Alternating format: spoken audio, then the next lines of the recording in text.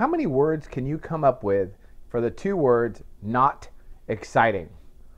Go ahead, write them down. I'll test you later.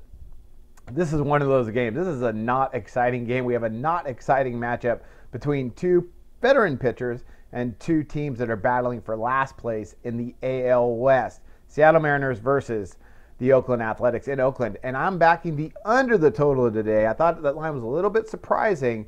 I dug into some numbers, and it looks like the odds makers kind of on top of this one. All right, let's get right to it. 7.5.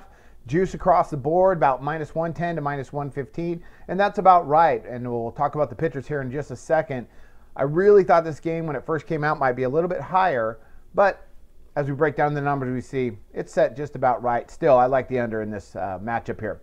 For the Mariners, you got J.A. Happ comes in with a 3.89 ERA and a 1.33 WHIP. He's already faced Oakland twice this season. He's pitched 11 innings against them, and he's got an ERA about 2.3 against him. But he's a veteran pitcher. He doesn't strike out a lot of guys. He's just consistent. You know, he doesn't allow a lot of runs in bunches. He's pitched pretty well against Oakland. He should be sufficient enough to keep them down in the run column. For the Oakland A's, you got Jesse Chavez comes in with an ERA 3.02 and a 1.16 WHIP. Having a pretty strong year. He's also pitched the Mariners against the Mariners already once this year. We'll talk about that in just a second. He's like Happ. You know, he keeps the run totals down. They don't score a ton in bunches. Not a big strikeout pitcher either, but he should be able to keep the Mariners in check. They're one of the worst. They're arguably the worst offense in the American League. Okay, Chavez, let's talk a little bit more about him. I like him in this spot. I really think he keeps the Mariners down. In his last 10 games, only on 3 occasions has he allowed 4 runs or more. One time against the Seattle team, one time against Boston, he allowed 4, and that was 4 runs he allowed against Seattle. And he allowed 5 2 games ago against the Texas Rangers.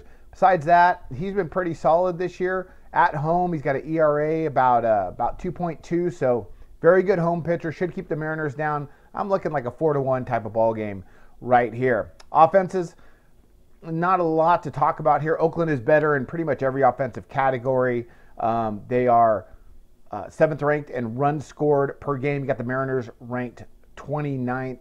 As far as batting average, you got Oakland also ranked in that latter top 10 area. Seattle ranks last in the league with Oakland hitting 259 and the Mariners hitting 231. So not a ton of offense going on with either of these teams, especially the Mariners. So look for the A's to go ahead and handle some business at home here and win this game with a low-scoring affair. Like I said, about 4-1, something like that is my prediction.